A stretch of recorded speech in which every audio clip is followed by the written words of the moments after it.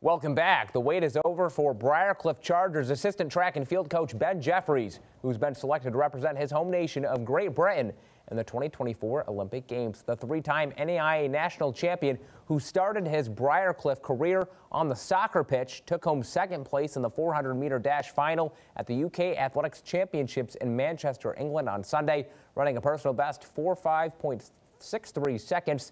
Team Great Britain was slated to announce its Olympic team on Tuesday, but that decision pushed back to today, with Jefferies earning a spot as one of the 7 members on the 4x4 relay team. A call that came with plenty of emotion for Jefferies, but one he won't ever forget. It seems really surreal when you get that call. It's one of those things that kind of takes a moment to sink in, that you have just received this call.